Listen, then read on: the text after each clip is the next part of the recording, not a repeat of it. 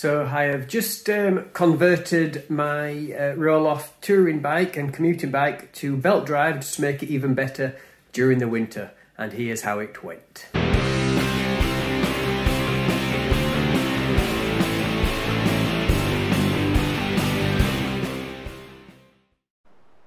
Okay, so here I'm just showing you the benefits of having a belt drive. So I've got a belt drive on my mountain bike, but my mountain bike also has the Pinion gearbox.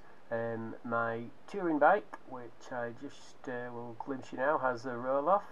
There it is there, and that was currently chain drive, but I've changed that to a belt drive, and here we can see the benefits of having a belt drive. You just rinse it off, no oiling required, and it's ready to rock and roll again. So the bike already had the Rohloff, already had the middle burn cranks, so basically it was just a case of purchasing this rear cog here, purchasing this front chain ring here, and the belt. And because this Rohloff, it has the splined fitting instead of the old threaded. I think they changed it in 2016, I believe.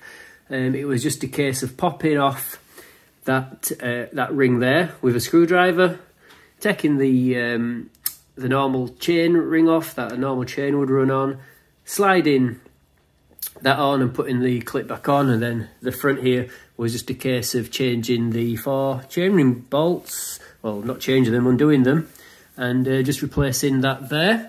To fit a belt onto a frame, you need to have some way of splitting the frame, and bike manufacturers started to do that in lots of different ways. Some, they split them on the seat stays, some split them on the chain stays, and some, as in this case here, there is a split in the dropout, so it's just a case of unscrewing those 2 bolts there, and then this bit here, you can see it's in 2 halves, comes away.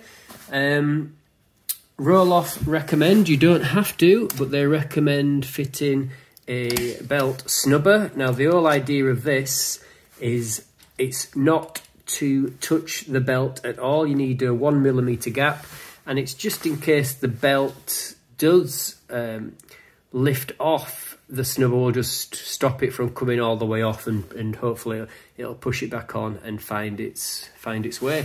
So it was absolutely easy to do. The most worrying thing that I found with the purchase was just wondering if the belt length, because they come in various lengths, if I was going to get that correct. But on the Gates website, you put in your chain stay length, so from centre to centre, and put in there your desirable gear ratio that you want, and it works it all out for you and gives you some options on different combinations of rear and front rings, and also different belt lengths that you would need to do that. I just went for the smallest one I could have at the front with the biggest one I could have at the back, because this gets used for carrying a lot of luggage if we're touring and stuff. I wanted it to be easy, and I've just come back from a test ride and it is very easy. It's easier than the chain that I had at the on it originally, but yeah, so just come back from a test ride and it seems to be working well, so just really impressed. Obviously I could have gone for a different colour, but I went for this belt colour just because it was the cheapest I could find at the moment. But it stands out, looks okay.